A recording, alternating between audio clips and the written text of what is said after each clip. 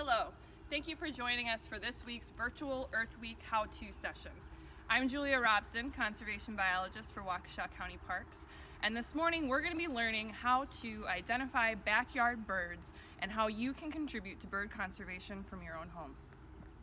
One of the first things you can do as a fledgling bird watcher is get yourself a good pair of binoculars and a really handy field guide.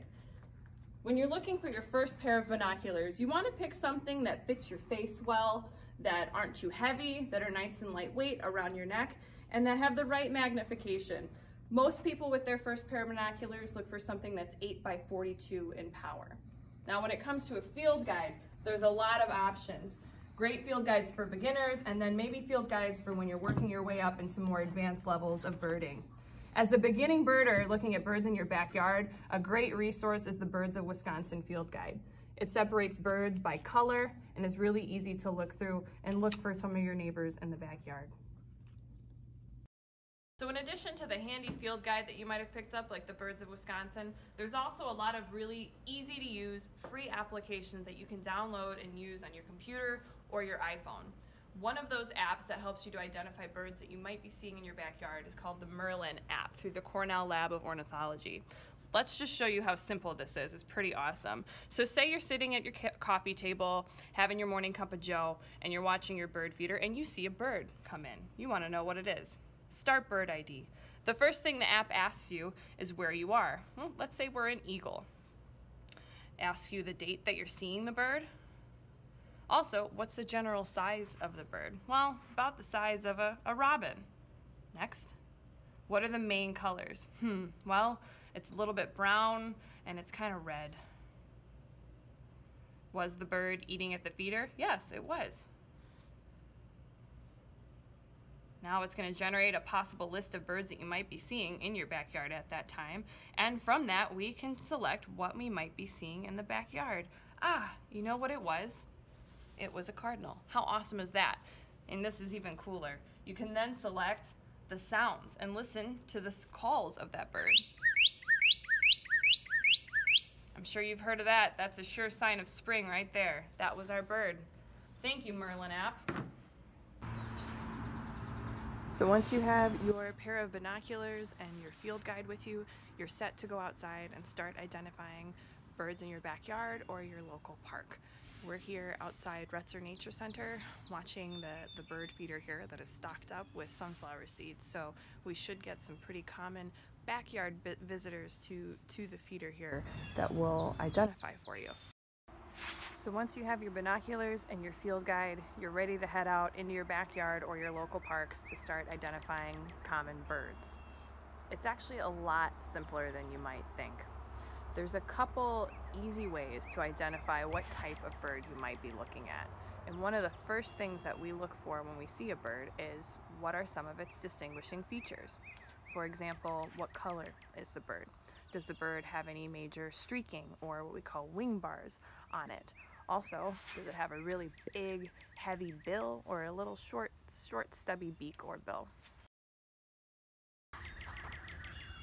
For example, sparrows, like the song sparrow that we're seeing feeding on the seeds on the ground right now, are extremely small, little brown birds typically, with a lot of streaking on the body, as you can see on the song sparrow here. The song sparrow also has a very distinguishing dark spot on the front of its chest or breast. The mourning dove is also another common backyard bird. They may even nest in your backyard and raise their young. You're likely to see them, but also hear them calling. They have a very unique call. It's kind of soothing and relaxing. It goes hoo-la, hoo, hoo, hoo. We also take note of the general size and shape of a bird. Some birds are very, very small, like sparrows, warblers, juncos. Others are a bit larger bodied with larger chests, like robins or mourning doves. And then you go larger in scale. You get up to the size of crows, woodpeckers, raptors like hawks, and ducks. So knowing the general size of a bird will help you distinguish what species it might actually be. The northern cardinal, which in this case is a male on the left, and the house finch on the right. You can see right away that the cardinal is a larger bird than the finch, and it has a longer tail. Right now we're on the tail end of migration for a fairly common backyard bird during our winter season called the dark-eyed junco. The dark-eyed junco is a slaty gray little bird with a pink bill that you often see foraging on the ground. They actually come and spend their winter vacation in Wisconsin, so our winters are very mild compared to what they're used to. They actually nest up in the Arctic tundra. The other pointer we have for birding in your backyard is just to master the common. Know what to expect to see in your backyard at your feeder. For example, it's not likely that you're going to see pie-billed grebes or American bitterns, which are obligate wetland bird species, in your backyard at your feeder. So a lot of your guidebooks will help tell you where you're likely to see certain species of birds, and those are the ones you can know to look out for. They're also the species that once you learn them and you see them frequently, you'll know when something different turns up because you familiarized yourself with what we'd like to call our feathered backyard neighbors. Black-capped chickadees are small and compact with a thin, short bill. The black cap and bib contrast with white cheeks and gray back and wings. Blue jays are smaller than crows but larger than robins. The blue jay is another relatively common backyard bird that may visit your feeder that also has a very recognizable call.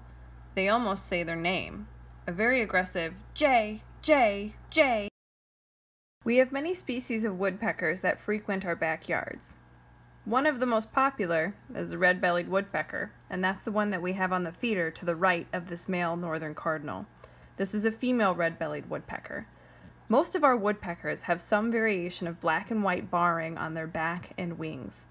The red-bellied woodpecker, despite its name, doesn't actually display any obvious red coloration on the belly. You'd actually have to get one in your hand and lightly blow on its stomach to even see the rosy color on the belly. In fact, the most obvious red on the red-bellied woodpecker is on the back of the woodpecker's neck and head. On the female, the red doesn't extend all the way to the beak. On the male, it does. So that's how you can tell that we have a female on the feeder with this cardinal versus a male. While squirrels can be pretty entertaining to watch, they can also be pretty disruptful at the bird feeder. So it's always a good idea to get yourself a bird feeder that has some form of predator guard or squirrel prevention in place on it. Unfortunately, we don't have such a structure on the Retzer Nature Center feeder, so the squirrels have quite the buffet.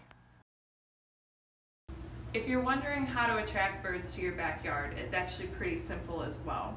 Birds really only need three things: food, shelter, and water.